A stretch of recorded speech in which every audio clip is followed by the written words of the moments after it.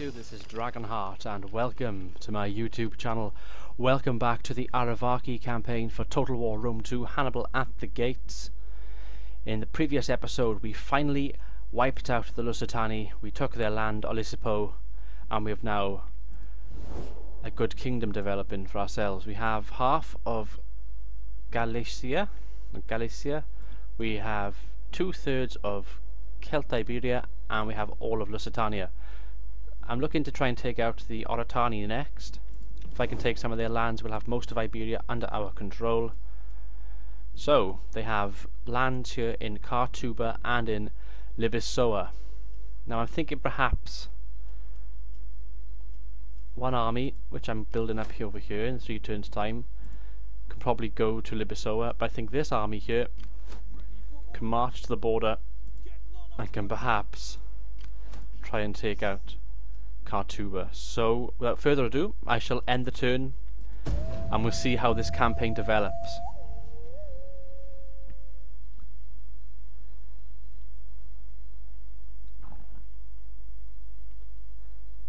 Just going through the end turn phase now. Oh, and the Oratani are offering a defensive alliance. Now I don't want this.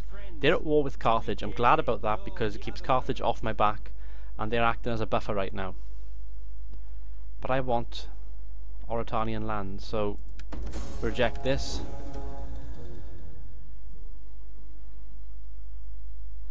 And edict issued in Lusitani. I've read in games. Look at our food, 23 for food, looking pretty good. I want my spy to now march towards Carthage for me. Just do a little bit of scouting, see what's going on over here. Oh, and what's with this? The Oratani got an army in force march. That's good to know. Carthage, can't tell what the thing is. Libisoa is 11 garrisoned in Libisoa. Got quite a bit of money now as well, plus 4,000. Nice to know that we got a fairly big army. This army's nearly fully replenished. One more turn. Could wait at the border, but I want to move in now and start to worry them. Iberia, what can we level up here? We have a bronze workshop. We could go for a bronze forge. That gives us garrison of swordsmen, skirmishers, and an Iberian scorpion. Sounds interesting. Could be handy in this campaign to have one here in Helmantica. So do I go for it? Yeah, why not? Let's live a little. Let's live a little. So we have fields in both these provinces. I'm not worried about them at the moment. This army is being built. Take me a few turns. What we got? Scutari spearmen have gone for. We got some cavalry on the way. A couple more slingers, I think. Should do the trick there. I do have a general in the north, but I want to keep him there for the time being. And I'm just trying to think. There was something that I was meaning to do. I think it's declare war. Let's just double check my province up here. Toletum, can't pronounce it properly. Toletum. Can I have another family member? I think I can. Let's just double check. Yes, I can have one more army, so I'm going to raise a force here. Let's see. Minus 14 tribal chiefs. Minus 21. Minus 14. Oh god.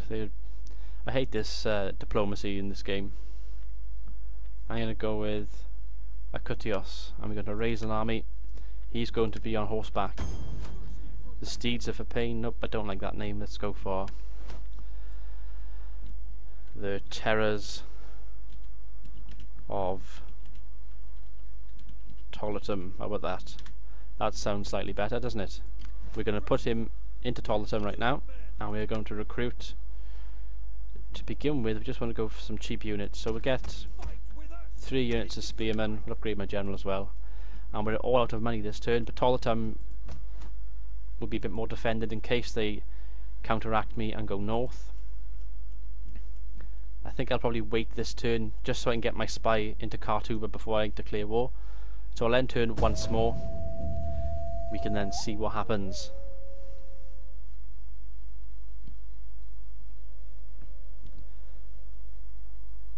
I now remember what I wanted to look at. It was the victory conditions.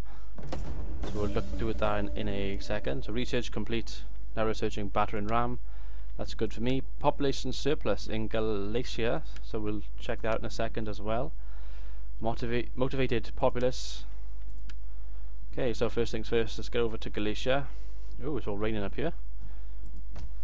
And we can expand. So I'm going to expand the city and we can build a quarry, an artisan's lodgings, sacred enclosure, or enclosed land. Now the enclosed land would be good for the food. Artisan's lodgings, don't really need that at the moment, I don't think. A quarry might be beneficial because I get more wealth. Public order is pretty good in this province anyway, so I'm going to go with the quarry. So this will be a lawmaster's hut and a quarry, all in Lugos. Zoom down here. Get my spy across here to Cartuba. Let's see what they have. So Cartuba has 9, only a garrison of 9, plus a standing army of 9. They're only swordsmen and slingers, so we can take them out pretty easily, I think. So without further ado, it's time for war. So the Lusitani, who we are already trading with, cancel our treaty and cancel that treaty. End a treaty shortly after signing it is natural treachery and is condemned by all factions. Turn remaining 5. Oh no. Can I wait? Can I afford to wait 5 turns? Well, I've broken a treaty with them, so they might declare war on me. So I'm going to cancel that for now. We still have our. I wonder. No, they wouldn't join a confederation with me. Ooh. Can any of these join in the same blood? Would be nice if they could. Nope, not interested. What about these? Nope, no one's interested. Okay, well, it's worth checking. So we've broken the non-aggression pact. It said 5 turns. Now I could continue to upgrade, I suppose. So we need 2 more men in this large army. So we have loads of swordsmen, 1 unit of scutari, a couple of spearmen. Probably could do with the cavalry, I think we're short on. So we'll get 2 units of Iberian cavalry for this army. They'll both be recruited in 2 turns time. That's okay by me. This army in Iberia is currently recruiting some men as well. 1, 2, 3, 4, 5. So that's 15. I'm happy to have that as a backup army. And then we have a 3rd army in Tolatum. Currently have 3 spearmen and a general. We want to get some swordsmen. So we get 3 swordsmen and another unit of spearmen. And we'll end turn. Going to play the waiting game, so I'm going to skip through some of these end turns pretty quickly, just to try and speed up the campaign a little bit. Try and get a battle in if possible. They now want a non-aggression pact again. See what I mean? They wanted a defensive alliance, now they want this non-aggression pact. I say no. Just reject them. Simple as that. They need me more than I need them. I think that's what it comes down to. They're worried about this war with Carthage. Carthage, of course, is only over by here. Saguntum. Oop, zoomed in quite a bit. 1 more turn for that army. And we could do with a ballista, so 2 units of ballista, and we want some slingers, so we get 3 slingers and another unit of spears. A few more turns for that army, then we can march in. This army's ready to go, I think. Well, in 1 turn it will be ready to go. This army is going to be ready in a turn as well. So end turn again quickly, guys.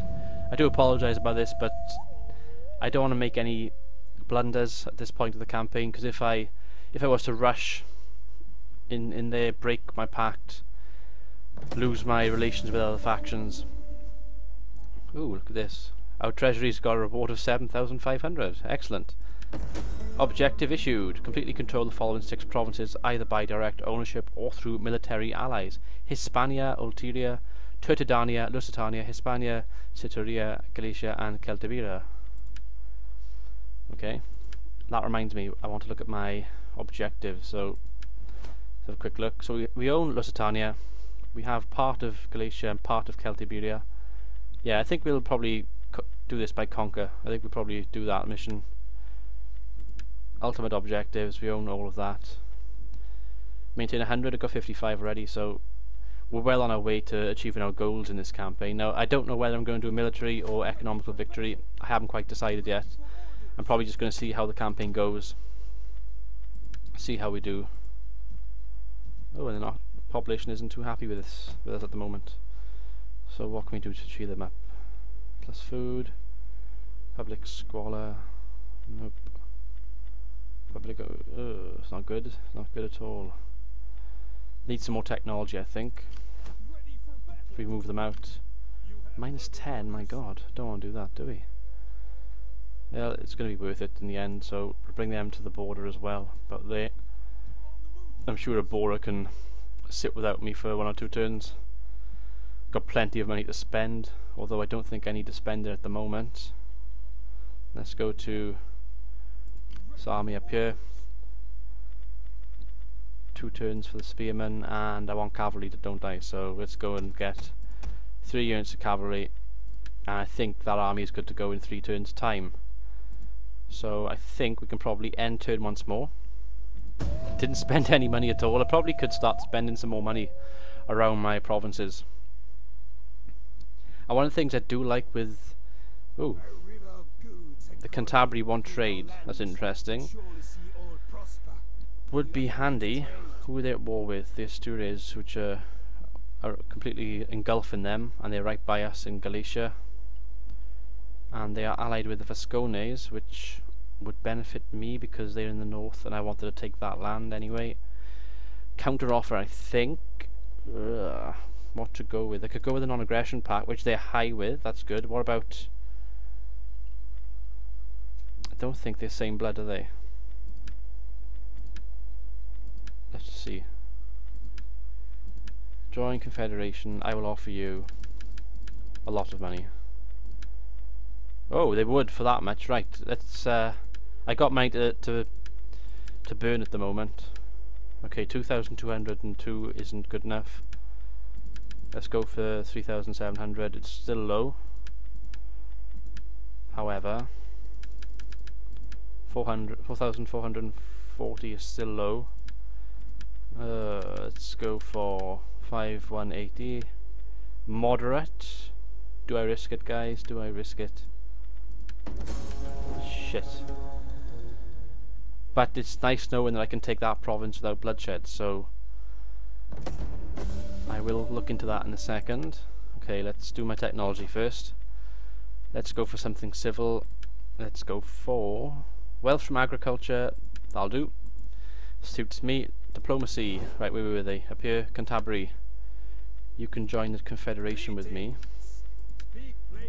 And I want to offer you... That's a moderate, so 5,100 is what we offered last time, I think. What about 5,950? No, they still wouldn't do it. What about 6,800 plus Joint Confederation? Yes, look at that. Portus Amanum is ours. I am sneaky. So sneaky. Right, so a new province is ours without bloodshed. Portus Amanum. This is going to help us in the north. We do have a ship as well, which is nice, so let's get the ship in there.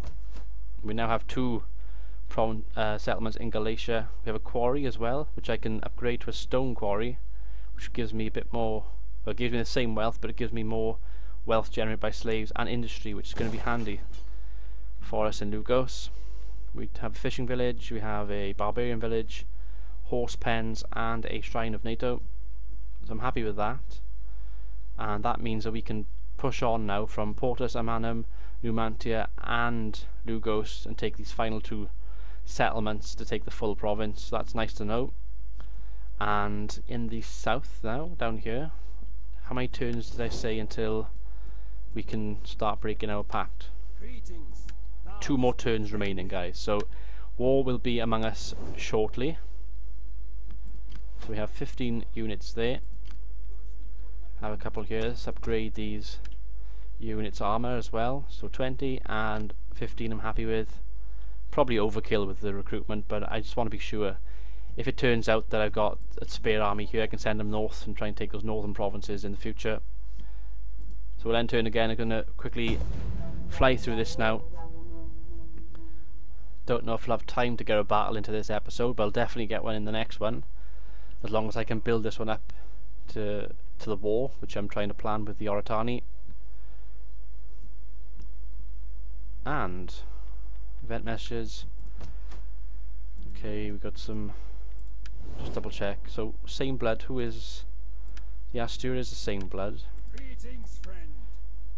They probably wouldn't, because they're quite strong.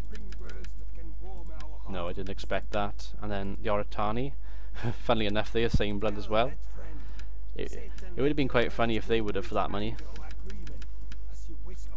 No, I didn't think they would. And I think there are only two left. Oh, the Vascones as well, but they won't because they don't like us.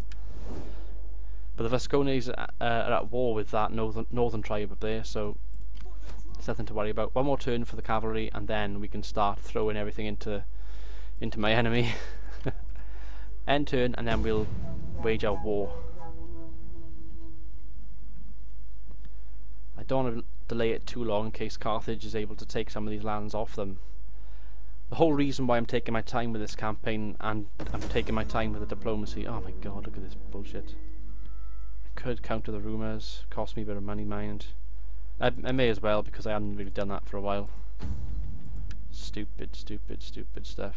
We're the Elder Chiefs, aren't we? So we want to secure promotion as well.